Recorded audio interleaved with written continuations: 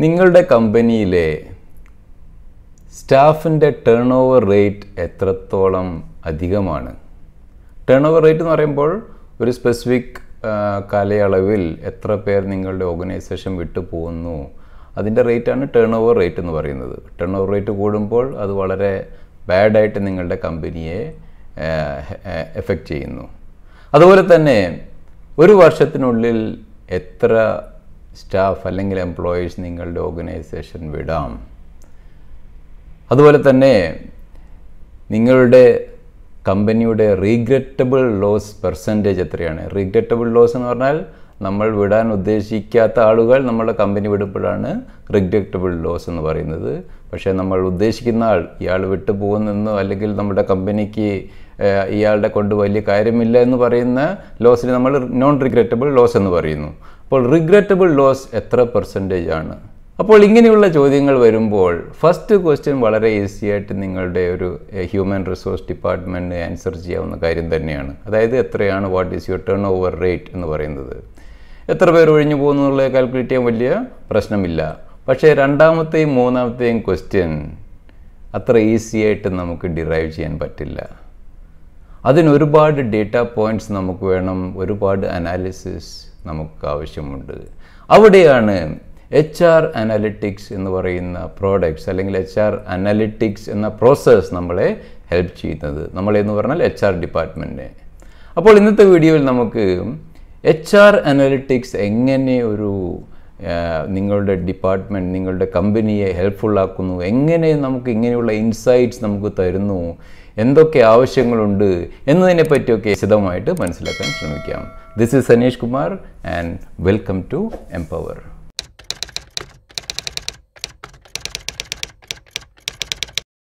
അപ്പോൾ എന്താണ് HR analytics എന്ന് പറഞ്ഞാൽ?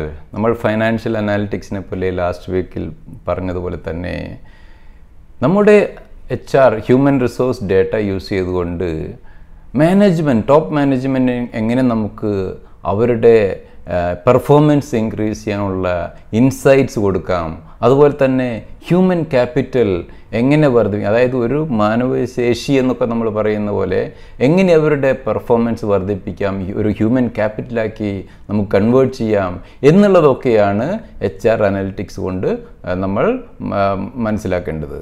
HR പ്രോസസ്സ് എല്ലാം ലോഗ് ചെയ്യുന്ന, അതായത് നിങ്ങളുടെ പേറോൾ കാൽക്കുലേഷൻ, നിങ്ങളുടെ employees in and out time, ഇങ്ങനെയുള്ള എല്ലാ HR പ്രോസസ്സും ടാഗ് ചെയ്യുന്ന ഒരു പ്രൊഡക്റ്റാണ് HR അനാലിറ്റിക്സ് എന്ന് നിങ്ങൾ കരുതരുത്.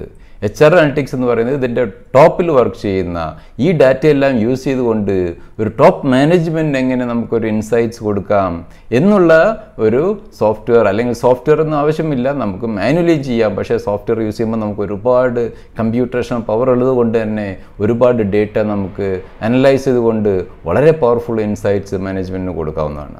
അപ്പോൾ ഏതൊക്കെ തരത്തിലുള്ള HR അനാലിറ്റിക്സ് ഒരു HR മാനേജർ മനസ്സിലാക്കിയിരിക്കേണ്ടത് എന്നുള്ളത് നമുക്ക് ഇവിടെ ഇപ്പോൾ മനസ്സിലാക്കാം.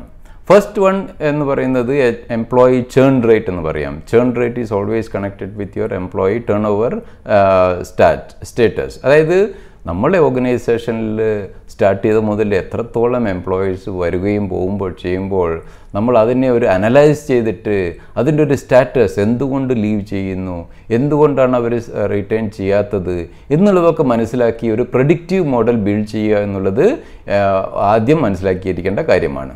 അടുത്തത് ക്യാപ്പബിലിറ്റി അനാലിറ്റിക്സ്, അതായത് ക്യാപ്പബിലിറ്റി ബിൽഡ് ചെയ്യുക. നമ്മളൊരു എംപ്ലോയീസ്, ഒരു ബിസിനസ്സിൻ്റെ എപ്പോഴും സക്സസ് എന്ന് പറയുന്നത് അവിടെ വർക്ക് ചെയ്യുന്ന എംപ്ലോയീസിൻ്റെ ക്യാപ്പബിലിറ്റിയാണ്. അവർക്ക് എത്രത്തോളം വർക്ക് ചെയ്യാൻ പറ്റും എന്നുള്ളതിനെ ബേസ് ചെയ്തിട്ട് തന്നെയാണ് ആ ബിസിനസ്സിൻ്റെ സക്സസ് എന്ന് പറയുന്നത്.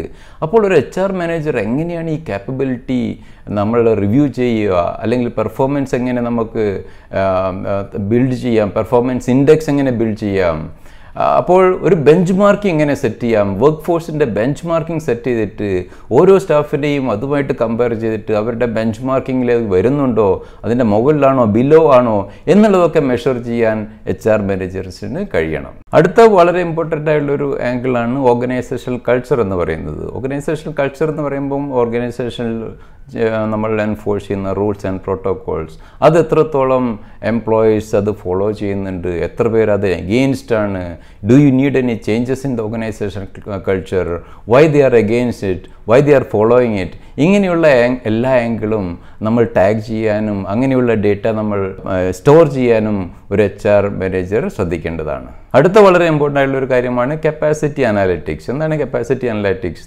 ഇപ്പോൾ ഒരു സോഫ്റ്റ്വെയർ ഫേം ആണെങ്കിൽ അവിടെ ഒരു 50 എൻജിനീയേഴ്സ് ഉണ്ട്, സോഫ്റ്റ്വെയർ ഡെവലപ്പേഴ്സ് ഉണ്ട്. അവരവരുടെ കപ്പാസിറ്റിക്ക് അനുസരിച്ച് വർക്ക് ചെയ്യുന്നുണ്ടോ, what is the slot allocated to them, what is the work allocated to them, who is tracking it, who is monitoring it, are they really using their real time to whatever work time allotted to them to their capacity utilization, ഇങ്ങനെയുള്ള performance ഇൻഡെക്സും ഒരു HR manager മനസ്സിലാക്കിയിരിക്കേണ്ടതാണ്. അപ്പോൾ മറ്റൊരു വളരെ important ആയിട്ടുള്ള HR department അല്ലെങ്കിൽ HR managers, HR resources മനസ്സിലാക്കിയിരിക്കേണ്ട മറ്റൊരു analytics ആവശ്യമുള്ളൊരു ഡിപ്പാർട്ട്മെൻറ്റാണ് leadership. Leadership of the company is very very critical for the growth of any organization. അത് എല്ലാവർക്കും അറിയാവുന്ന കാര്യമാണ്. ലീഡർഷിപ്പ് ഇല്ലെങ്കിൽ പല എംപ്ലോയീസും കമ്പനി വിട്ടു പോകാം. Retention is very very difficult if the leadership is not performing well.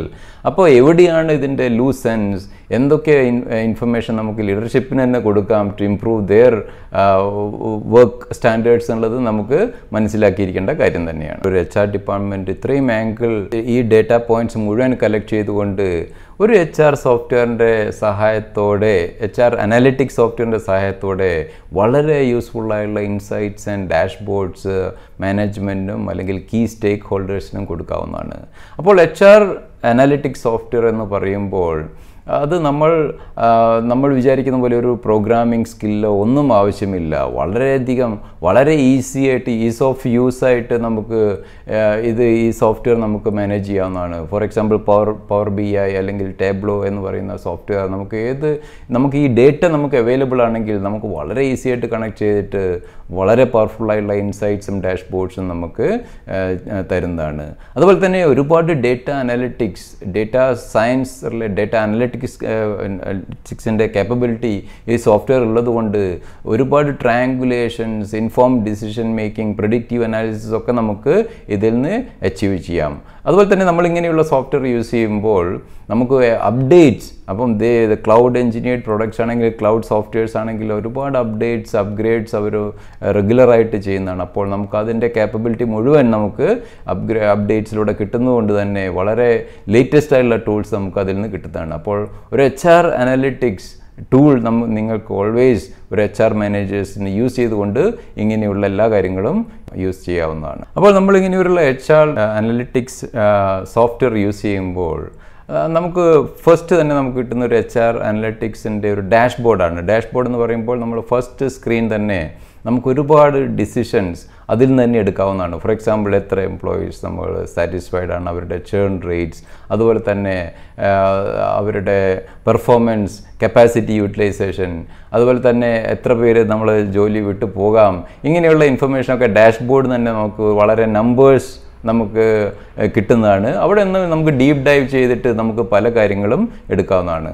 ഏതൊക്കെയാണ് നമുക്ക് കുറച്ച് എക്സാമ്പിൾസ്, ഡാഷ്ബോർഡ്സ് റിലേറ്റഡ് ടൂൾസ് നമുക്ക് നോക്കാം. ഒരു മേജർ കാര്യം തന്നെയാണ് മോണിറ്റർ ദ ഹ്യൂമൻ ക്യാപിറ്റൽ.